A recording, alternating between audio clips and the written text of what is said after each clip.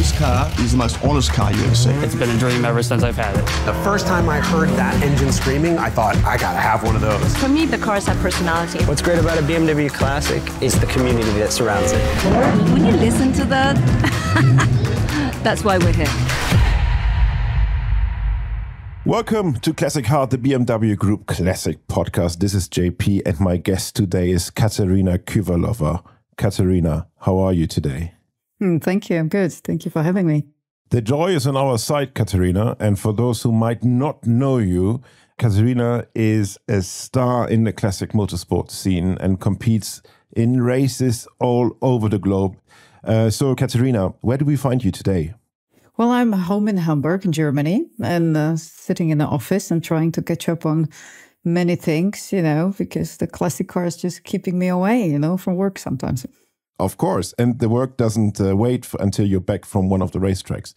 Let me start with a very emotional question, just right from the beginning, right on the starting line. Do you remember your first ever race you started in? So my first race was exactly 10 years ago in 2014. Wow. And it's already wow. It feels like yesterday. And, how could you forget your first race? I would just almost answer with a question. And it was a 24-hour race in Portugal, in Portimao, which is a very technical, demanding track. And I raced there with the Bentley, so with a Prix 4.5-liter Bentley. My goodness, it was so exciting. And, it was all like everything new to me, everything from circuit to all the terminology, about racing. I just had my license for 2 months before, so it was a baptism of fire. I have to say, starting in such a large Bentley, evil people say they're tractors, but I really love them. They look beautiful and they're heavy to handle in a sense, aren't they? Yes, in terms of weight, surely they are, handful cars. I think, and I claim always it's about the technique, how you drive them. It's not about the power, Absolutely.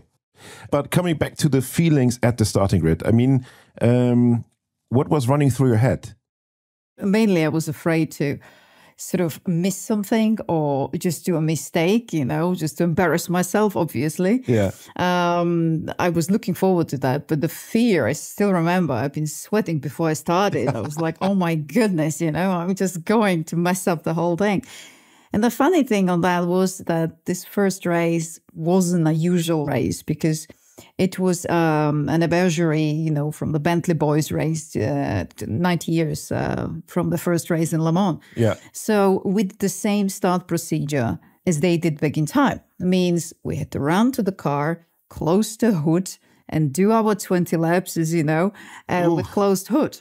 So the start was rather unusual. So I was thinking about this, how am I going to do it? And, something is surely going wrong. But long story short, it was all good. And, after 2 laps, I think I started to breathe again. I think I didn't breathe Very good. first 2 laps. That's a bit like the Cresta Run, which also you are familiar with. So Cresta Run in St. Moritz means you go down a natural ice channel, head forward on a toboggan. And when you do it for the first time, your instructor, who is called the guru, will give you the advice, don't forget to breathe. And I can tell you, it is exactly like that. You end up after the run, after your first time you run down, you end up excited, of course, full of adrenaline. And then you take a deep breath because you actually really forgot to breathe. But Katarina, how did all this racing start for you? So what is your connection to cars? Well, I'm not coming from a car-related family, so I'm a little bit the black car sheep of the family, and no one is doing it. No one knows what's going on, what's wrong with me, why I'm doing cars. I think it was more the influence from my friends. Yeah. So when I moved to Hamburg, it had just happened to have, that I had friends who had classic cars or, just loved cars. So I entered the classic car club and, all of a sudden I was joining all these events and, was a co-driver, navigator, and one day a driver. And, I'm sure everybody finds it for themselves. I knew straight away after 5 miles, like, this is it. I love it. I mean, this is way better than being a co-driver. Yeah. So, that was the first step. And I somehow knew, there's no way back.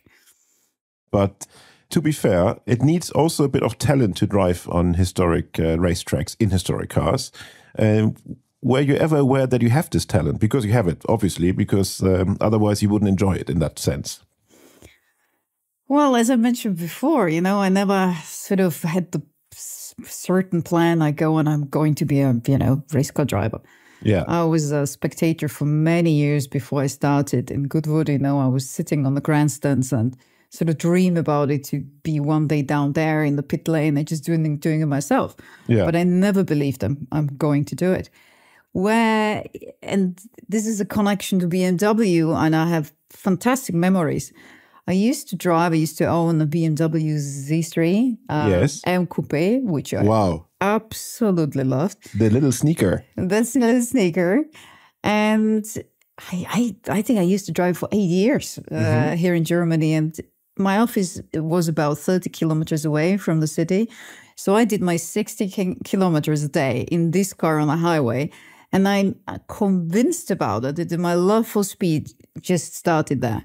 Because, I had these daily rounds from Hamburg to the office and back and, overtaking, of course, speeding. And I just somehow feel that my love for speed started there with that car. We are very happy to hear that the BMW is the base of your racing career. It's really nice. Yes, it is. I'm convinced about it. And what a good, it was a good choice. I have to buy back the car, yeah. We will find you some. I will have a look. I will. Which color was it? Do you remember? Was it the blue one? Dark blue. Yes, best color ever. Yes. We'll find you one. Wider tires, and it was like just the best spec. And I have fantastic memories to those years. I mean, does that ticks all the boxes, the long hood, and it suits you, I would say. That if you would ask me which BMW from the past I would see you in, I think that would be the one. Or even a nice Z1, but just for cruising. Yeah, that's right. But the Z3 M Coupé is very, very nice. Really coolly. That's.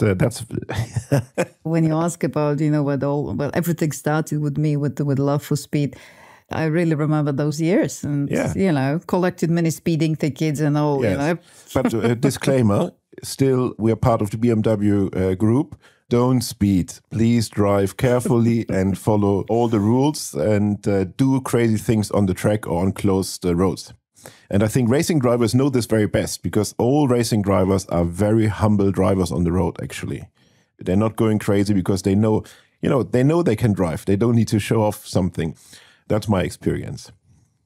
I absolutely agree. And I can only speak from my own experience. I changed my style and way of driving on, in a daily driver in the traffic. Before, as I just mentioned, I just loved that speed and, the kick, a little bit of adrenaline. I'm the most relaxed and maybe boring driver in the daily traffic these days. Because exactly, the racetrack is the place where you want to have it all. You can have it all. So I love changed that. too. So kids out there, listen to what Katarina is saying. She's right. Katarina, when you were starting this first race in was Portimao? Yes, that's right. What was the perception of the outside world when you were coming up there on a 24-hour race? I think you drove in a team because it's 24 hours. Was that the start of the Bentley Bells? That's right. Nice. So it was a female-only team. Yeah, exactly. It was female-only, women-only team. The first one which ever done 24 hours in a Bentley. Yeah. And my first race, so it was, it was quite a significant year for me and experience. Yeah. And Katarina, what were the reactions to this women's only team competing in this men's world? I think it was a bit of a surprise for everyone. So first of all, that, all female team just rocked up at the race. And then we really came together and just were up to this challenge. So just the fact that 4 women come to a 24-hour race, I never raced before. It was just this mixture of these new things for everyone. And the feedback was absolutely fabulous. So we had massive support from everyone. It was a certain level of admiration for just for the fact that we were up to it, go and race 24 hours. Yeah. And I can only say we had really good experience with being the only female team on start, and for a long time we were the all female team, in other races afterwards. So, but this is 10 years ago. Yeah. So many things, in my opinion, changed in the last 10 years in terms of female and women in a motorsport. Yeah. And I think it's great to see, because there are more all-female teams in the modern racing. Yes. You see more races, women in historic races. And I think this is just the right way to go. Yeah. The more we see it, the more normal it gets. And we're speaking about 10 years ago, and I think it was not normal. And I can confirm that, because the only ones I knew, as I said, were Gabi von Oppenheim, you, and Queenie Laumann. That's right. Please, everyone forgive me, those I haven't now mentioned, but it was very few. I like sometimes to speak about idols and inspirational ones. And I know for a fact that there's someone from a former time, far former time, from nearly 100 years ago, Elizabeth Junek. I know that she's quite of an idol, if I may say so for yourself. Who was Mrs. Junek? Yeah, well, Mrs. Junek, Eliška Junkova, in her, original Czech name, one of my idols from, a long time ago. Yeah. She was a Czech Bugatti driver, racer by heart. And she was very successful, considering, how difficult those times were for women anyway in the car world. She raced very successful in Targa Florio. I think she did not finish the race, but she was running, I think, second overall when I'm correct. Yes. And just think about the result. I mean, until today, being in the overall results in the top three is something what is a massive achievement. And sadly, her husband then passed away, and she stopped racing. But she was on the very successful path, and she completed so many races successfully. She had many trophies, from her racing. So, when I'm looking back, it was the 2030s. It's just like, of course she's a hero for me. Heroine, not only for me. Mary Petra Bruce, the same story with Bentleys. Crazy, yes. So all the records she did, 24 hours in Brooklands on her own, with I think average speed was 98 miles an hour, average speed in the 24 hours. Imagine. Exactly. I think this is impossible for us these days to just replicate and do it in the same car. So they were really something special, all of the women from that period. But Eliška, sure, from Czech Republic, yeah. Because you have, a special feeling. Yeah, I think there's a special connection because you're born in the same region, let's say, right? So I think that's also something beautiful. And I think she drove a yellow Bugatti Type 35, if I'm not mistaken. Right. Fantastic. I mean, do we know where the car is? Well, supposed to be in Czech Republic somewhere, not in one piece, I think it's trip so far. I heard, and if I could just get hands on this car, that would be quite something. So, Even though that we don't want to do advertising for another very expensive and time-consuming hobby of yours, but if someone knows what happened to the fantastic yellow Bugatti, please let us know, and we will forward this to Katarina. But I mean, the same is with Maria Teresa de Filippis. She was also in Italy, the macho country #1 at that time, racing Maserati 250s. It's amazing. Look, you are a good driver. Gabi is a good driver. Queenie is a good driver. You're all very skilled, very knowledgeable. And that's what it's all about. It's not about the gender of the driver of the car. I think that we had, and it's getting better, with a lack of role models in motorsport for us women.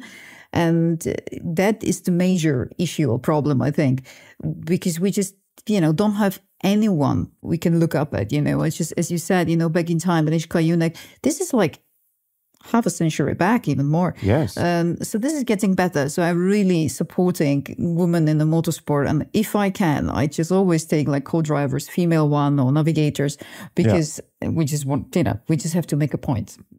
What is the reason why there are so few female drivers? You said once is the role model is missing a little bit.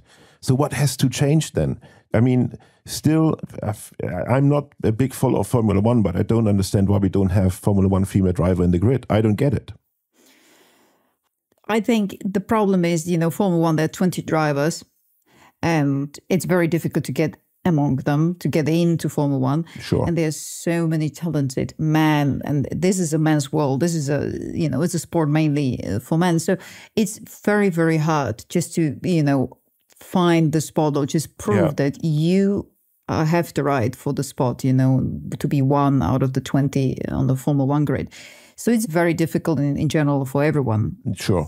And sure, I mean, women lacking the role model in Formula One when we just stay with them. And we had Susie Wolff, right, big in time as a test driver for Williams. Yeah. We have currently Jamie Chadwick. She's around and so on. So now it's really starting to be better. In the last 10 years, we had an all-female team in Le Mans. Yes, which was very cool. Very cool. With Vanina X, who did 6 times Le Mans. So I think we do have them. We just don't hear about them. We just don't have it, on the TV screens on a daily basis and so on. So when a small child, a small girl is growing up and she comes up to parents as and said, I want to be race car driver.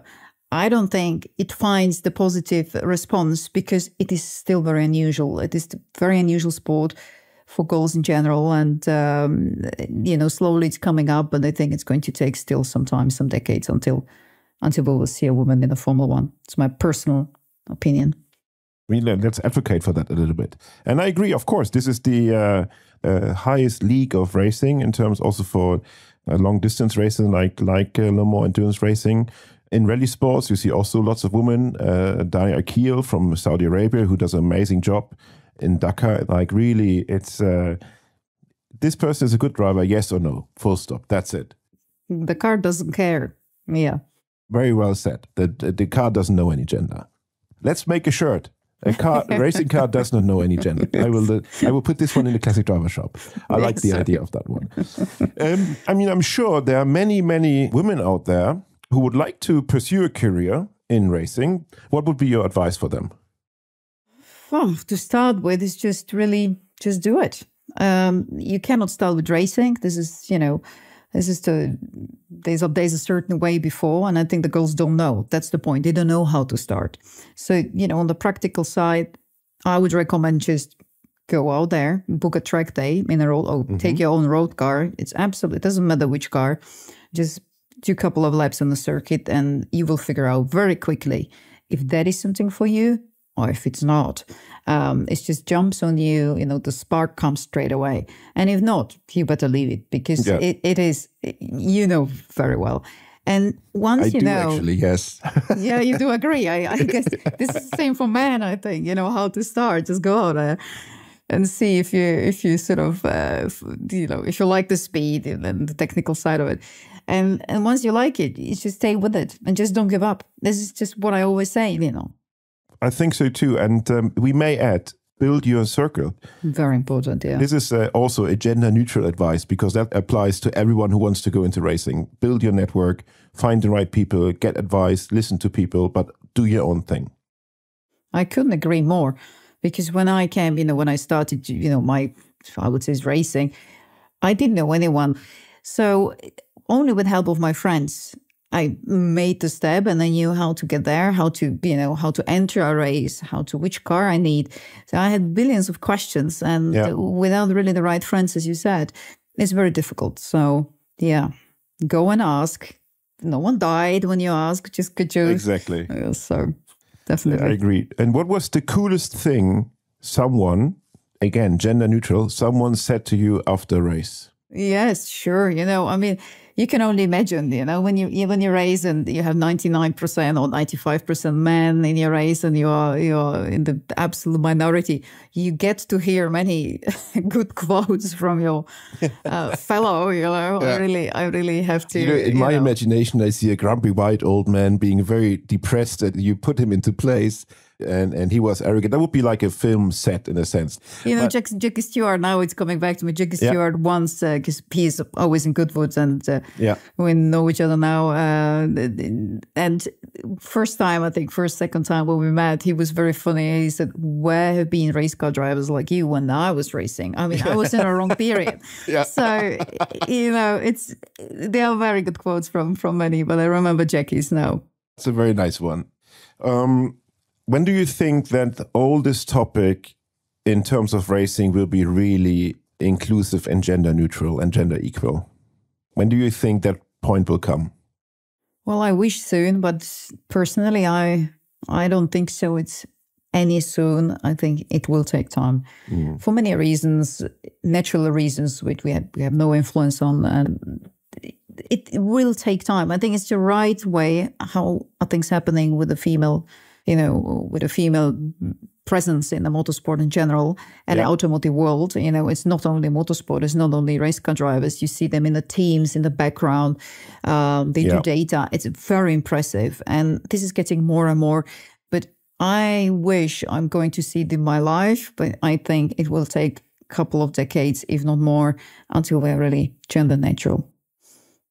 I mean, everyone, do your bit to make this happen, if possible. If you're in racing, if you're in motorsport, if you're in the automotive industry, if you run a club or whatever, let's all make this possible. So really it should be only about the driving skills and the passion for it. And now we speak about the passion again, because you mentioned Portimao as a very technical track.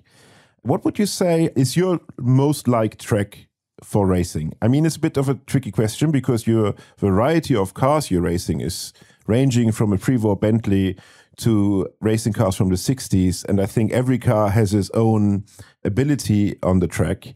And so that makes the one track better. Goodwood maybe as a very narrow track, better for a small car rather than from a big car or whatever.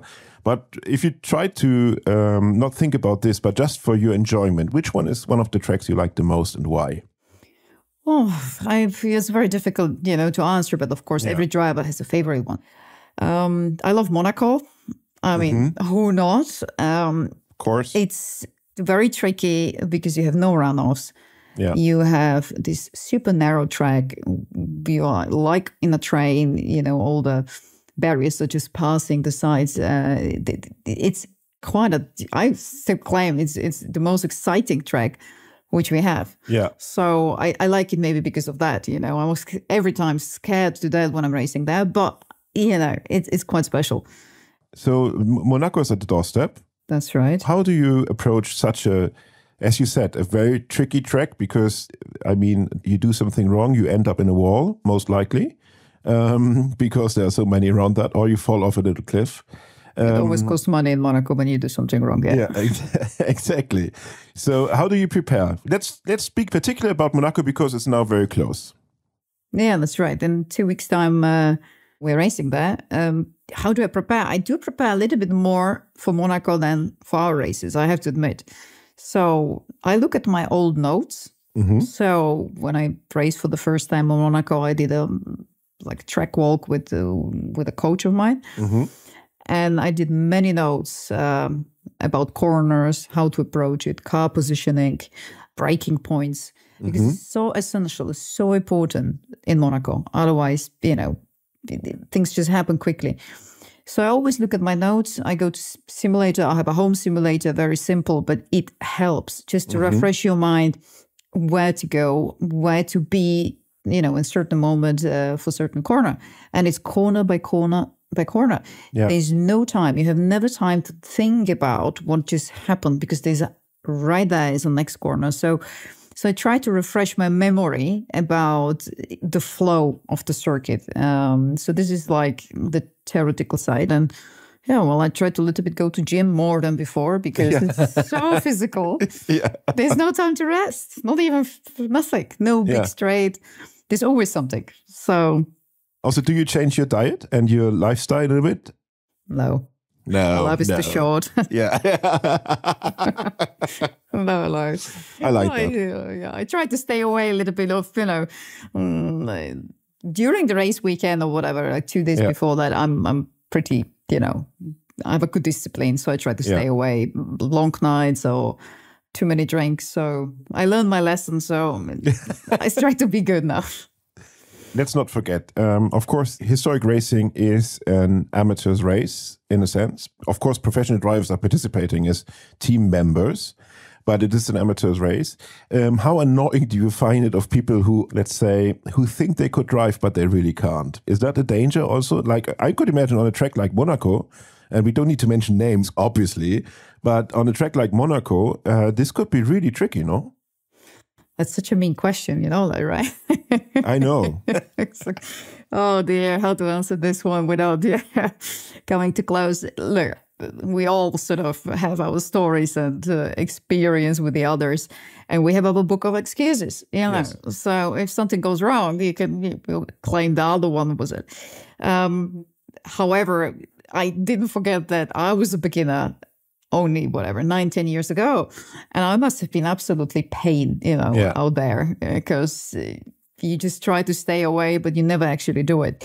You have it in Monaco a little bit less, because they really care that you have certain experience in racing. Mm-hmm. In Le Mans, I have to say, that's a little bit different. Mm-hmm. You do see drivers or experienced drivers out there who really race for the very first time in their life. And you sort of, from experience, you recognize it quite quickly. So you just stay away or don't overtake necessarily when you really think he's not even looking at the mirrors. Yeah. Of course, it's annoying. It's annoying on a qualifying lap and so on and so on. But honestly, we were all beginners. I was there, and I'm sure I did many, strange things. I had to live with that. But I have stories. I have many stories, but I'm not sharing it now. Okay. So those who tuned in, I tried my very best, but Katarina is a real comrade and doesn't share any of the details. What happens on the track stays on the track, and that's it. Absolutely, that's right. And, I'm hoping that the others are not sharing the stories about me than what I've done. I will try. I will definitely try to find out. Good luck. Good luck with that. But let's get back to the upcoming race in Monaco. What car will you be racing? I'm racing a 1954 Coupé Jaguar T33. Nice. Cooper, again, also in relation to BMW. Everyone is happy. Just joking. No, go apart. Sorry. There you go. Exactly. So because we have so many cars, we can't do a standing start. Or we had it, I think, only once so far. So we have a rolling start, which is different to all other races on Could grid. you describe that for those who really know knowledge about racing, what that means, a rolling start? Sure. So we start on grid. We find our position on grid. Means that you remember on which side you are, on the left side or on the right side. And then you go on a green flag lap, means formation lap. You're following the safety car. You can warm up your tires. You can, warm up your brakes. And then you follow safety car all the lap towards the start line. Mm-hmm. At some point, the safety car pulls in, switch off the lights. You're not allowed to warm up your tires anymore, no overtaking, and you have to take your position, means stay in the formation next to each other. Mm-hmm. And you are not allowed to overtake until you cross the start line. Yeah. After that, you can overtake and the race officially starts for you. Means all the cars in front of you will be already speeding up. However, you have to stay and wait until the car in front of you cross the start line. Yeah. Funny connection to your question before, I had it really last time that someone with maybe less experience was warming up the tires until the start line. And we were not allowed to overtake, means all the cars in front of us were gone. And we had to wait until this particular car realized the race is on. So, and then you're racing, and then everything is in the same way like any other race. And you start to breathe maybe then at some point. Yeah.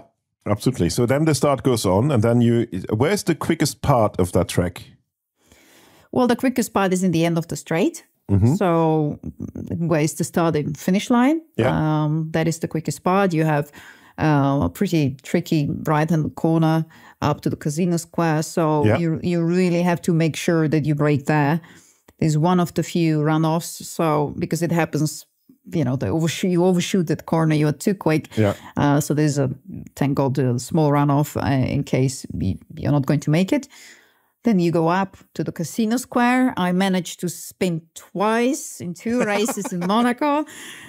Some friends are joking they should rename that corner after my name because I spun twice and never hit the wall. I mean, that's a miracle. That's very good. But I have to say, Katarina, it's logical because it's roulette time, right? So you're close to roulette, so you play it also on the track. Yeah, you're absolutely right. And there's something mental because when I'm approaching this corner, it's just the approach to Casino Square, and I'm just thinking about it. And and the moment you think about these things, like, oh my God, what I've done last time when I spun, and it bang, there is it, right? Yeah. So it's my corner. And and you have a Casino Square where that's wide, that's fine. You just try to keep as much speed as possible, and then the tight corners that happen at the Fairmont Hotel is everybody watching there. I mean, that's my favorite watch spot because to spot the race, that's my favorite spot. Yeah, it's the slowest part of the track, maybe. Yes, it's good. You for can see the cars, but many underestimate that maybe they're a bit too quick as well. So that's. I'm sure you can tell some stories from that corner. I think so, but as I follow your advice, and we don't call someone out, especially not if I'm not racing myself. So yes. You're absolutely right. All this advice, you ask 10 people, you get 15 opinions how to do that corner correctly or in the right way. So, at some point you shouldn't even sort of listen and just try to get around. Yes, absolutely. Now you have a tunnel, of course. We all... fear that. So what's the tricky part in the tunnel? Is it like that you underestimate the end of it? Because at the end you have to brake quite hard, if I remember correctly, no? Yes. So there are two elements in terms of the tunnel in Monaco. One is, of course, it's not a straight. There's a kink in the middle of the corner, in the middle of the tunnel. So means you really have to do your line. Otherwise, it doesn't end up well. You have this darkness and light. Means your eyes, have to adjust straight away to the darkness and the other way around. You have to have your marker points somewhere because don't expect that you're going to see any king exactly. there. Yes. And then the hard braking in the end, yes. Amazing. I mean, thank you very much for this little tour to the track of Monaco. I think, you have to imagine the Cooper is a relatively quick car, isn't it? It's a relatively quick car. There's a 3.4-liter engine with disc brakes, what is a huge advantage in Monaco. Yeah. And it's a very handful car. So it's quite heavy on the steering. Yeah. So, half an hour. This is always the longest half an hour of my life. Yeah. I'm really looking for the checkered flag. I'm not lying. And my first Monaco, I still remember, was one of those moments when it was my first free practice in 2016 in Monaco. I was so excited. The sweat was dripping out of my nose, down my nose in the helmet. And it wasn't, that I was so exhausted. It was the level of concentration and not breathing. And I never forget this sort of, running my sweat down my nose. Only in Monaco. Only Monaco. And I think it shows also the difficulty of the mental stress racing puts you really in. And this is why I think the best way to approach this is to have a muscle memory, in a sense, that helps you to focus on other stuff, because otherwise it's too overwhelming, I would assume. But if you drove a track very often or you prepare well as you do, then I think your muscles also know, okay, where to put the tension in a sense. But the mental stress must be incredible. Also, like, especially if you're overtaking or if someone's pushing from the back or whatever. I think the tension is the biggest problem because you don't relax that way you should. Because it's still half an hour free practice, half an hour next day of qualifying, and half an hour is a race. So you are extremely tense because of the excitement about, so many things. And that is what makes you tired. So... And this is the reason why race car drivers train so much, Yeah. So many people out there think, why are you training? Like, you just sit there and turning a steering wheel, right? Yeah, exactly. So, but nothing. There's nothing, yeah. But the better the physical side. Yes, it's so easy. It looks so easy. I'm very good at Gran Turismo at PlayStation, so it's not a big deal. Sorry. No. Clearly, it's almost the same. Strike almost. It's the same. I mean, give me a car and I drive your Bentley in the best time around Monaco, I swear. I'm sure you're going to beat me straight away. I have no doubt. We should do it. We should do our race. Let's do a free practice first, and then maybe not in the Bentley, maybe something more affordable on my side, because my insurance company will not be very happy if I hand in that ticket. That's right. That's right. Those pre-war cars, you do ask yourself, what are we doing? Yeah. the brakes are horrendous, of course, but they are predictable horrendous. Yeah. Means when you get used to it, that you have to brake way earlier, how to brake, for example, it's fine. You can really rely on them, for example. And Le Mans is just a perfect track for Bentleys because they love speed, they love long floating straight. This is why Bentleys are really brilliant there, especially. Of course, gear changing, that's a magic. Something is you have to figure out. It's a bit like a lottery. It is a bit like lottery, and I always every good gear change without any crushing, you feel just good. It's sort of nice. I made it. It's so nice. It's nice. But it's a funny thing in Le Mans. I had it some years ago. That in the night, because the gearbox is colder, right? Mm-hmm. The time when you change a gear and how many revs you use and so on, it changed. And that was for me like new experience. Like, okay, so I had to do it in a different way in the night because of the temperature compared to the day and so on. But it happened to me also that I was in a wrong gear in a corner because I didn't manage to change the gear. So I think, never believe a story of someone who is claiming that they have it all. So okay, that's noted, duly noted. It's funny, and we then come back to Portimao to the first 24-hour race. Yeah, we had these 4 girls, and some of them never driven Bentley before. So some of my team. And we've been driving on a parking lot with one of, our friends, and they were learning the gear change before the 24-hour race. And amazing. Then we agreed. That's the spirit. Yeah, it's a spirit. Then we agreed, look, we leave it with these gears. It's not that easy to learn in 1 hour. We just go from first gear to fourth. And so this is a true story. We actually did 24 hours going from first gear to fourth. Perfect. And here you go. So the 2-gear race. 2-gear race, save gearbox and help yourself. Amazing. I love that. Katarina, do you feel fear when you're in the racetrack? It comes and goes. It's not always there. Mm-hmm. I personally, fear. The fear comes when you have a situation where you really think you overshot one, and you were too quick for a corner. When something happens, I've seen some accidents, also bad ones. I wasn't involved, but I saw them, or I was just there. And you never forget these pictures. So.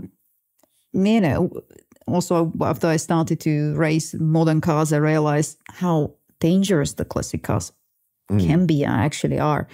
And this fear is a little bit always there in the back of your mind. But when there are moments, where exactly this situation comes, or during Mille Miglia, it's the most unpredictable car event in general with all the traffic. There were moments where I was thinking, this just doesn't go, this is not going to end up well. It thank God did. But this is the moment where the fear is there, and you are sometimes only passenger. You just really hope that, there's the space and time. Exactly. Yeah. And would you say it's a good thing that this little point of fear is in the back of your mind, and that you don't get overexcited and maybe put yourself in danger? Yes. I think it's good, because it's never good when you drive on the limit. No one should do that, but we're all different. And also, I personally claim there's a difference between men and women in racing, because we have the self-preservation, element in us as women. And I see myself and experience it very often that I do brake early, or I rather say, do you know what? I'm out of this situation. This is not worth it, before I get into a moment, a situation which could end up badly. So I think everyone has a bit of fear in the back of their mind.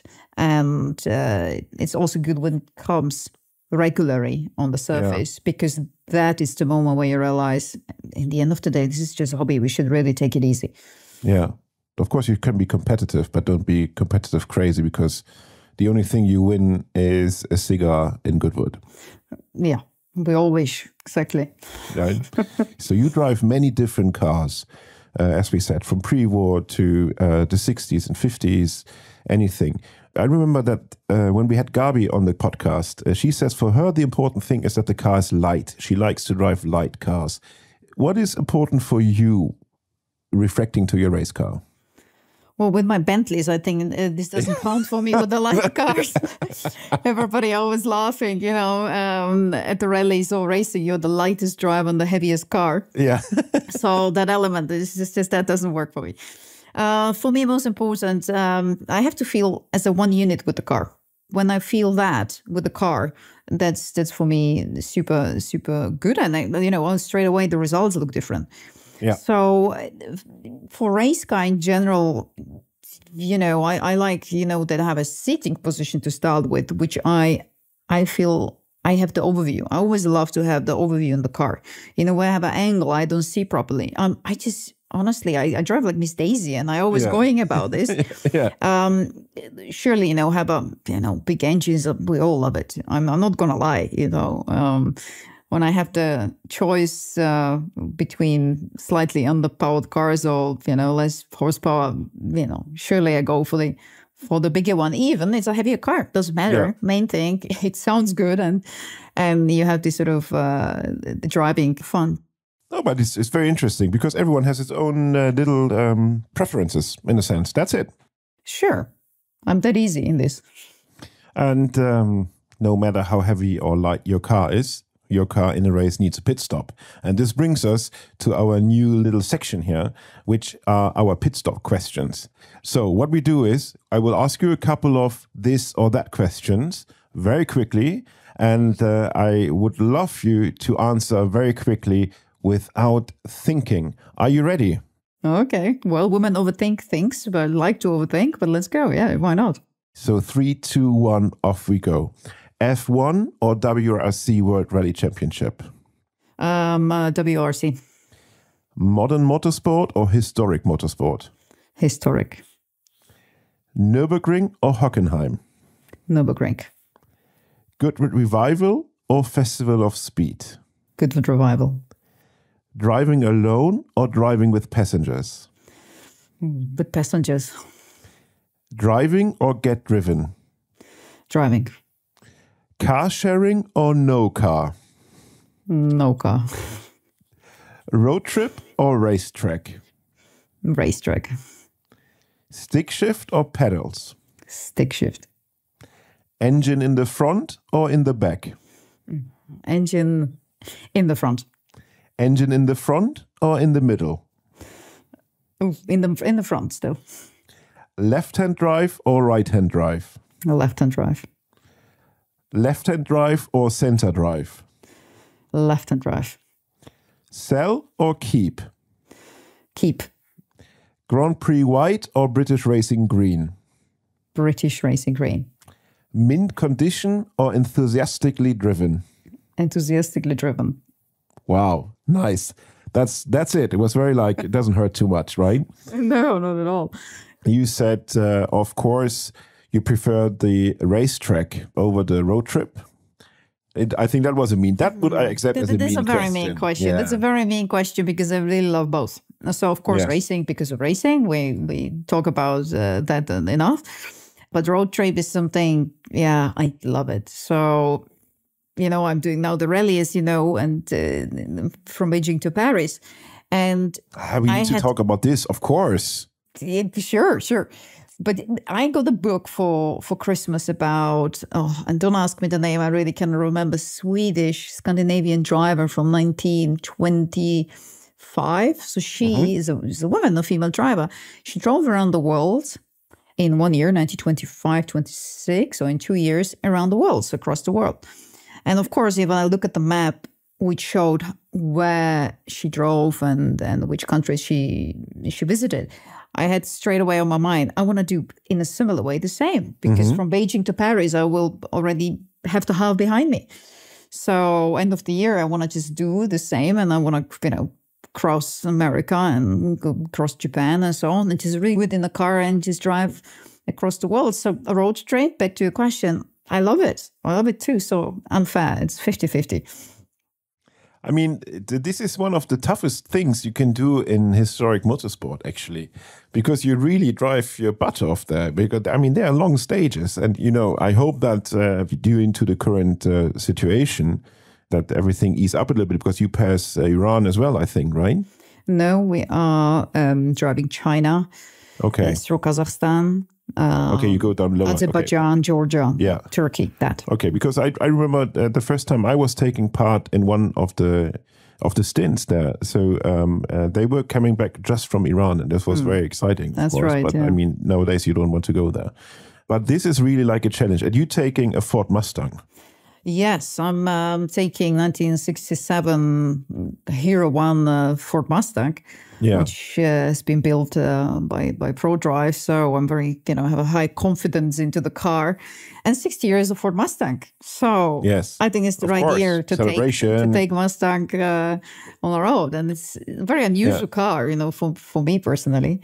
But who is joining you?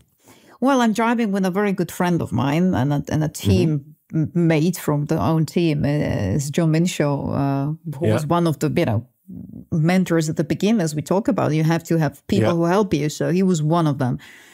So we know each other so well. We know each other for 10 years and race together, race against each other. And you have to have someone in the car who you really know in highs and lows, and you can fall out and you are good again, So it is for him it's the first endurance sort of long distance rally. Yeah. So we will see how it goes. It's kind of life-changing, once a lifetime experience, I think, for both of us. The moment he drops out, let me know. I jump in. Yes. I will call you and then, fit you in the car somehow. But is there a special preparation you did for that race? Yes. I mean, the Beijing to Paris is my personal biggest motoring experience so far. And I think it will stay there on top of all experiences I've done. The preparation goes now for over a year. And, in many ways, it means, it's the car itself, which is immense. We spent 3 days with the team to learn how to change, dampers, how to change tires, how to, check up car, everything.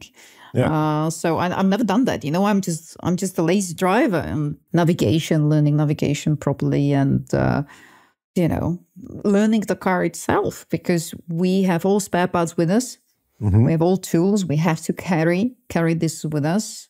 No supporting crews are actually allowed in the spirit of 1907. Yes. What is fantastic, I think. So we have to be in position to fix our car ourselves. So we had to learn which spare parts, where they're hidden in the car, and so on. So there are really many other parts, from the preparation, which are new to me, and I think it's a part of the journey. I am really taking it as already a journey. This being nervous and excited about it. Yeah, I mean, that's, I have the highest respect for do so, because that's really something very special. Very special. I still can't believe I'm doing it, but, I think it's everyone who loves cars and have the opportunity and chance to do it. I think you should do it. Of course. So you should always. do it too. Always. Right. And I think with this, Katarina, wishing you all the best and good luck for this big challenge. And thank you very much for taking the time before this tight preparations for Monaco and for the big race, Beijing to Paris. And that's amazing. Thank you very much. Thank you for having me. Thank you very much. Of course. It was super cool. And of course, I would like to thank everyone who tuned in today and listened to our little chit-chat about the historic racing world. And I could not imagine someone better than Katarina to take us through all this.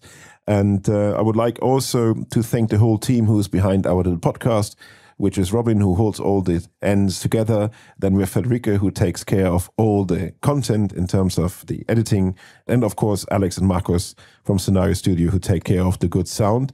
And if you like what you hear, please do us a favor and give us as much stars as possible. And don't forget to hit the subscribe button, leave us comments, and please send us ideas of guests like Katarina we would like to have. It's a really pure enjoyment to do this for you guys, and we hope that you enjoy it. Katarina, thank you very, very much for being with us today. Thank you. You're very welcome. Thank you for inviting me, and, for the chance to share, the stories and the passion with others. So, and we could do this for hours. Thank you very much. Bye-bye. Thank you. Bye.